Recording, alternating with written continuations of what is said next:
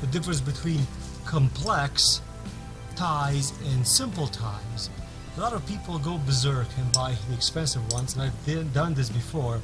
I also made a very good review on YouTube about these ties, the retractable ties, but I have changed my mind because I had nothing but problems with them.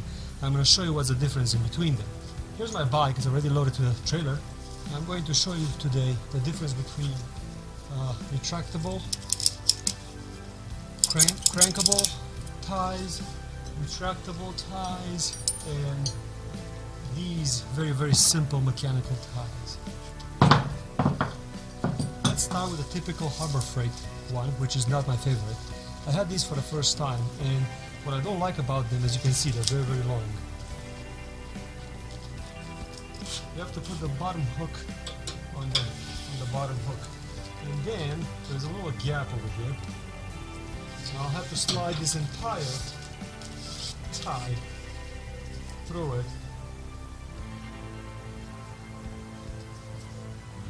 You have to put in this slot, pull on it, and now you can start cranking it up.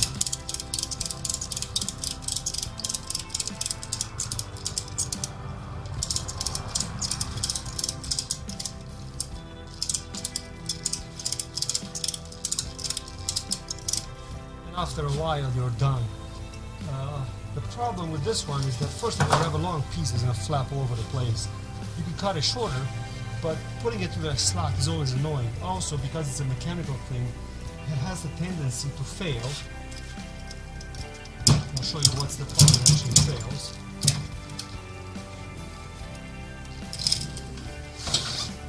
Even taking it down is not that easy.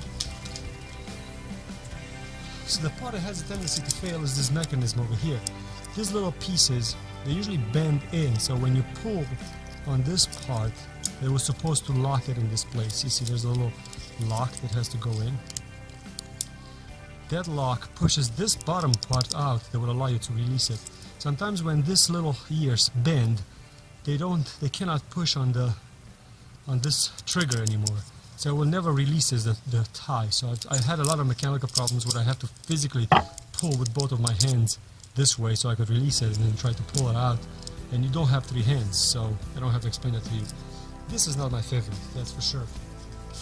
A similar model still from Harbor Freight are these, which are a little bit more solid as far as the mechanical part goes, but they're still the same principle. You have to put once you get them together,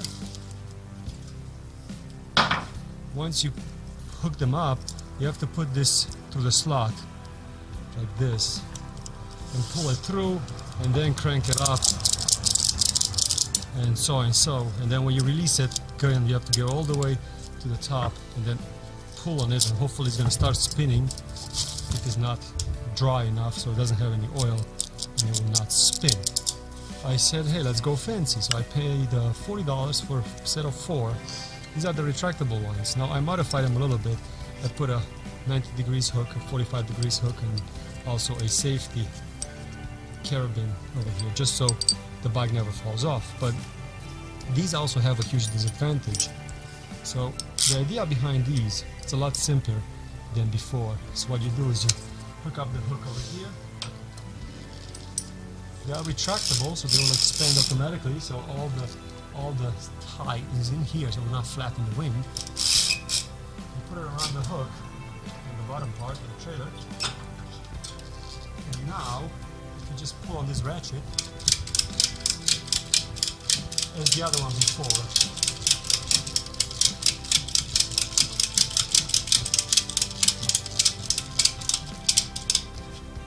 the motorcycle is locked in place. So these are definitely more manageable than the ones that I showed you before, but these have a major flaw, and I'm going to show you that right now.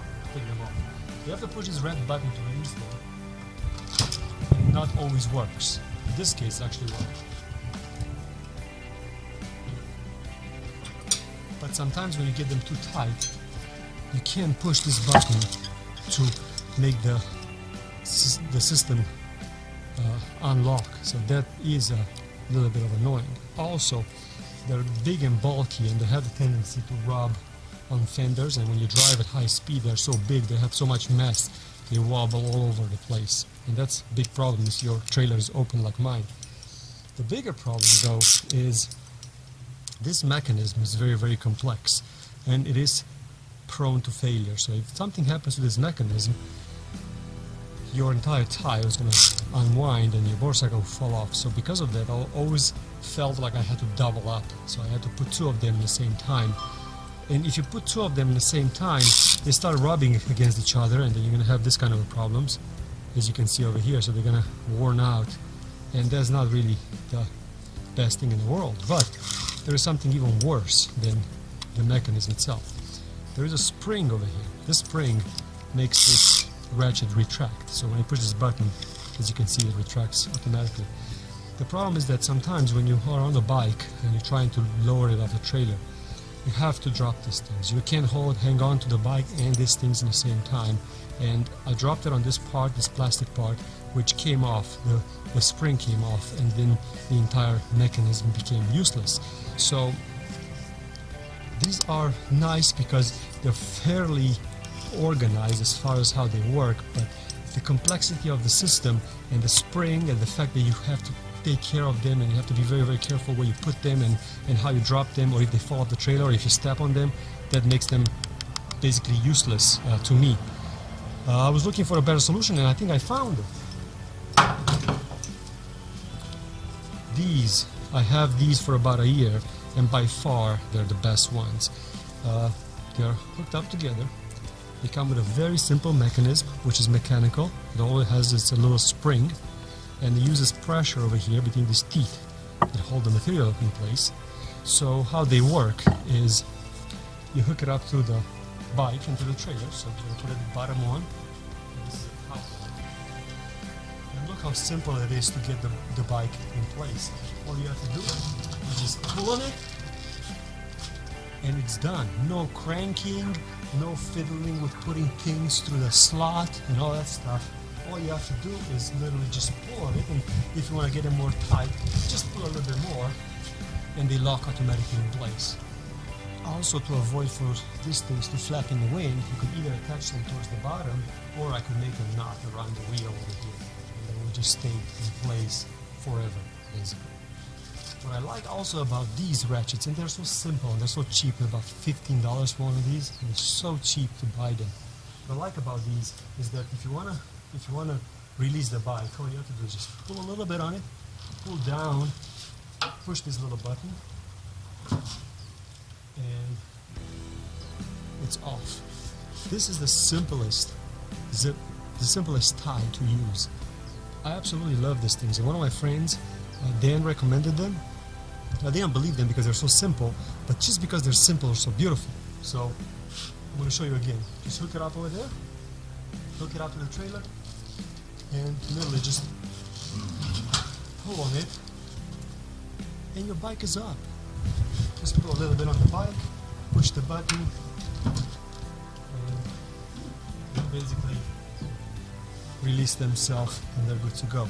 Now, I have seen a model that actually has these loops built in. I'm going to find a link for you. I'm going to put it in the video description. There is a special loop that you can put around your handlebars, so this doesn't damage your handlebars, and they're specifically made for dirt bikes. I'm going to put a link in the video description for them, but these are my favorite. Simple, they do exactly what I need them to do, and that's really the most important thing for me.